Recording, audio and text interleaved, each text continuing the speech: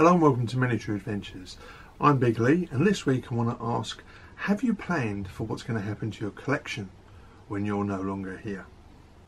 So this week's video, morbid as it is, was actually inspired by a conversation I had with somebody at Partisan a few weeks ago. And basically he just said, had I ever thought about what I was going to do with my collection when I'm no longer around?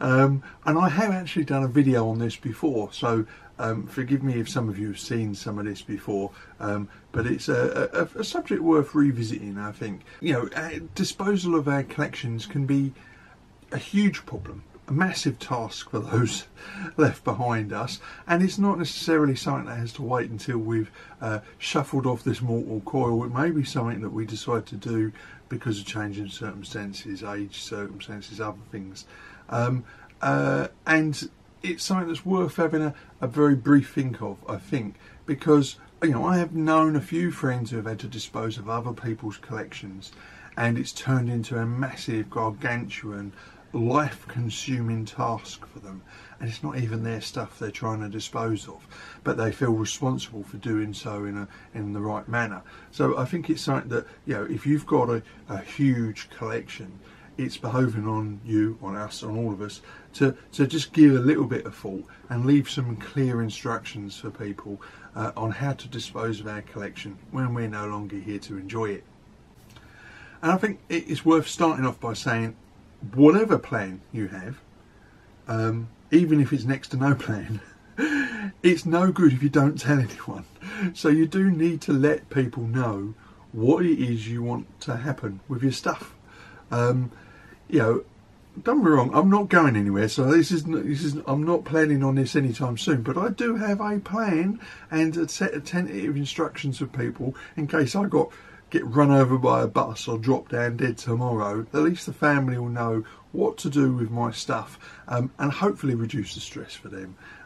But also, I know, you know, I mean, I don't believe in an afterlife, but, you know, if I did, I'd like to think that my collection is going to go on and be used and enjoyed by somebody else. So, you know, I have left instructions on how my stuff should be disposed of.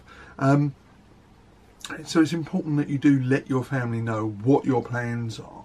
Make them aware of what figures in your collection are worth something, that they're not just toys. And we're not just talking about the hours you've poured into them, but some of the figures may actually be collectible. So, you know, it's worth highlighting those particular collections or those particular armies that you've got, or sets of books and things like that are particularly valuable and ought to be sold to raise a bit of money for whatever purpose, whether that's for your family to enjoy, or for your favourite charity, or to give to your club, or whatever it might be.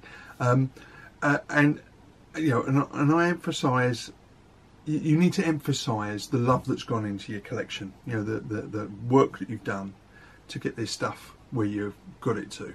And an anecdote that I've used before, is that I for many years I've done some family history research. I used to be a big passion of mine, less so in recent years, but I've still got all my research and so on. And in the process, I came across a family member who gave me this anecdote about how one of their relatives had done loads of family history research, and when they died, their family didn't realise what all this stuff was, and it all got scooped up and skipped. You know, a lifetime's worth of research and collecting pieces of data, and all of it had been lost. Because the people left behind just didn't appreciate or understand the value of this to other members of the family, or indeed to themselves, until it was too late. And once it's gone, it's gone.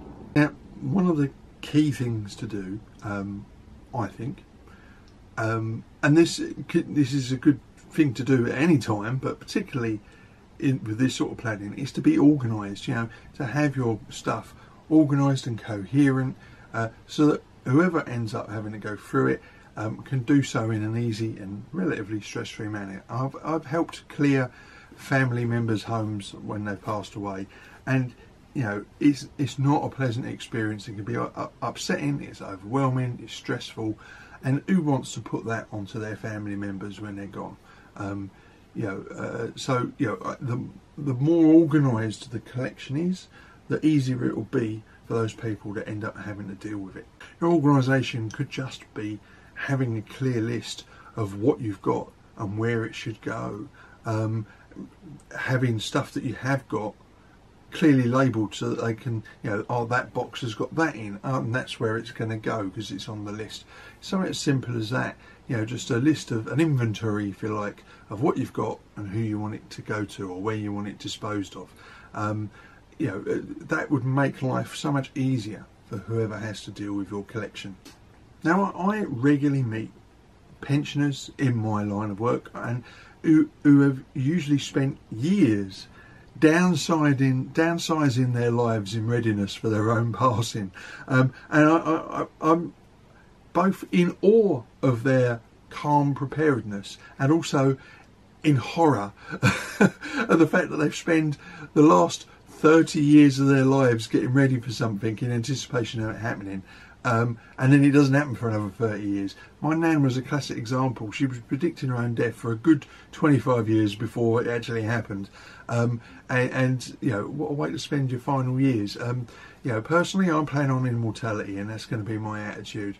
But that doesn't mean to say I ain't going to organise stuff and try and perhaps rationalise my collection at some point in the future.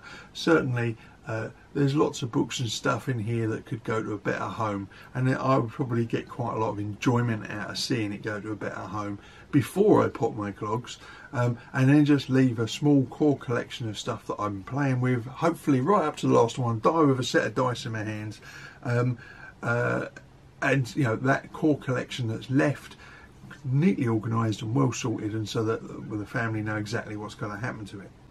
I mean, I reiterate, right, playing a complex hobby is good for the mind. It keeps us alert, or at least hopefully most of the time keeps us alert, and so, you know, I'm not for a minute advocating that any of you decide when you get to like 60, 70 that you decide, right, that's it, I'm packing it up because I could drop dead at any moment.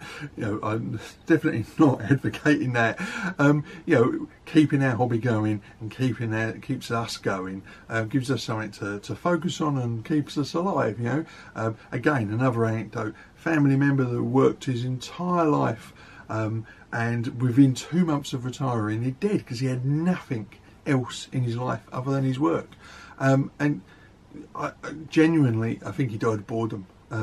And you know, what a terrible way to end your life. So I'm planning on keeping my hobby going for as long as possible, but I don't want to be worrying about what might happen to my favourite toys. You know, if I was to suddenly not be around to say what's going to happen to them. So, you know, again, going back to the list is important, having it well organised and documented so that those that are sorting your gear out can do so according to your own wishes. You do a will for everything else, you know, the house and the, you know, valuables, and well, these are our valuables. So I think that they should be, if not included in the will, certainly included in some supplementary documentation that the family know about and know where to find. Again, there's no point having a will or a set of instructions if you've ever hidden it.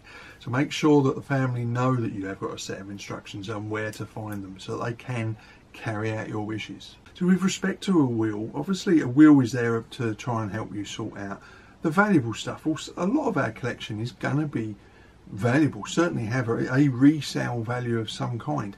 And you know, some of us may have collections of really rare models that would command quite a good price. And that's money that can be given back. Like I say, you could give them, that money could go back into your family or be given to a charity, or you could bequeath stuff that you particularly love and want to make sure stays being used. You could bequeath it to friends, give it to a club. You know, if you're part of a club, make sure that there's something there for the newbies to play with, you know, so that your stuff has a life after you do. Some stuff may be so good that it should be donated to a museum. You know, just because they're our toys and we play with them doesn't mean that they wouldn't be of interest to a military history museum, for instance. And you know, you could leave instructions for certain items to be auctioned because you know that they'd get a good price on the likes of eBay or other auction type sites. So like I say, we know our collections better than our family ever will. So leave the instructions so that they know how to get the most out of it once you've gone. Well, so I appreciate that today's video is a little bit morbid, but as I say, it was a question that was raised in conversation with someone, and they said that they'd really like to see a video on it. And although I have covered this topic before, some time ago, way back in fact when I started the channel properly, back during COVID, I did think it was a subject that's perhaps worth revisiting, particularly in light of that particular conversation. But of course, as usual, I'm going to turn it around and ask you, do you have any plans? Do you have an inventory, if you like, of your stuff and instructions on how you would like stuff to be disposed of? Have you had conversations with family or your friends or your gaming buddies about what you would like to happen with collections? All of us want to live forever, but sadly that's impossible. And we've all know a gamer or two in our groups, that has passed on before their time. The last thing we want to know, any of us, I think, would like to think, is that our collections are going to go on and have another life. We certainly wouldn't want to think of them being tossed or taken down in charity shops, because no one knows really what they're worth or what you want to happen to them. So, what plans have you got? Have you had this sort of think about your collection? Are you doing that because you're getting on, or are you just that sort of organised person? How young is too young to be doing this sort of inventory with your collections? I'd love to hear from you, as always. What are your thoughts on this subject? What plans have you made, and so on. So as always, if you found today's, I won't say like, but if you've found today's video interesting, please like, subscribe and share. And of course, if you want to keep up to date with my videos, please tap the bell notification icon. So until next week, stay safe, keep gaming, stay healthy, and of course, keep rolling high.